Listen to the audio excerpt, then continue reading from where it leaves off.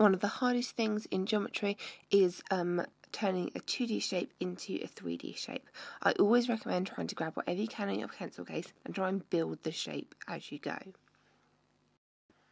Now I've cheated for you here because I've made this into a block.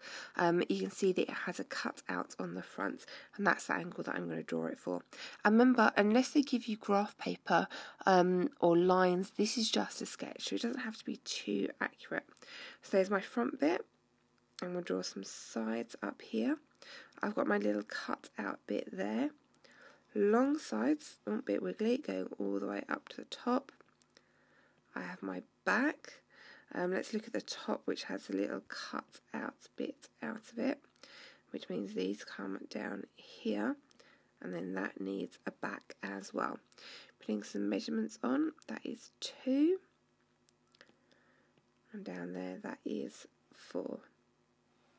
Now we can see the view from the top, the view from down here. We have this bit here, which is this bit here, this bit here, which is this bit here. From the side, it's that bit there, just moved. We can't actually see anything around the back, it's not very interesting, nor from the bottom.